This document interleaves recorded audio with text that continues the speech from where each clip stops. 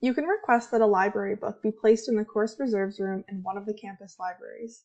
You can also request that a book be purchased and placed on reserve for your course. To do that, log into your course reserves using your NetName and password.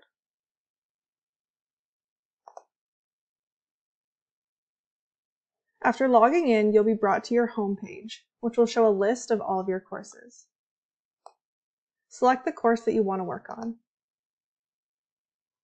This will show all of the readings online for that course. If you want to request that a book or DVD be placed on reserve, click on the Add/Reuse Items link on the left-hand side of the page. Then select the appropriate icon and fill in the required fields with as much information as possible. You can also fill in the other fields for which you have the information.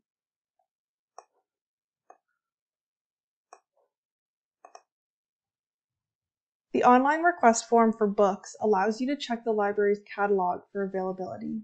If the book is in the library's collection, please add the call number to help us retrieve the material faster. You can use this link to the Sophia catalog to help retrieve the call number, and then paste it into the form.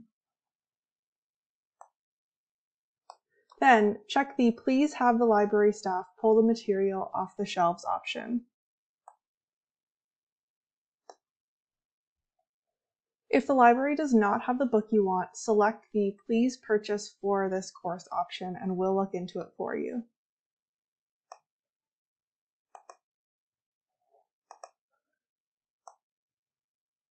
Then click Submit Item at the bottom of the page. This will add the item to your course reserves.